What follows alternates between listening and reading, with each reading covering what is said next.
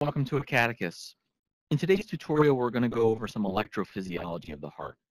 So as you may know, the heart is not only a pump that ejects blood, but that pump is run by electricity.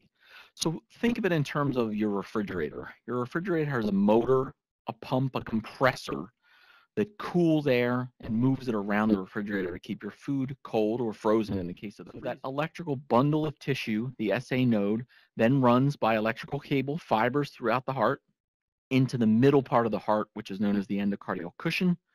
And that area is called the atrioventricular node. It straddles the atria, the top part of the heart, and the ventricles, the bottom part of the heart. So that's its name, the AV node.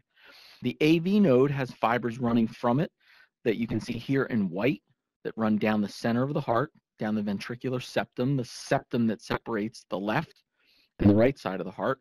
And then these fibers trace up and around the outside. And if you get a really close look at our heart, you can see the individual fibers that look like branches of a fern. Step over here for a second.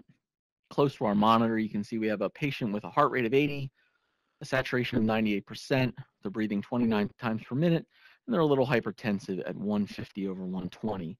But what's important to look at is this EKG, this electrocardiogram, gives us an upward deflection here, a very sharp needle-like deflection here, and a third upward deflection here, and then it beats over and over again.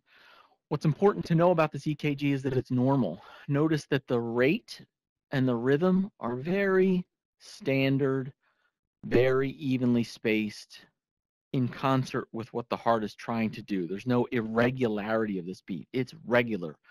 The QRS complex, this upward thin needle-like projection, is the depolarization, the contraction of the ventricles as blood is ejected from the pulmonic valve and the aortic valve.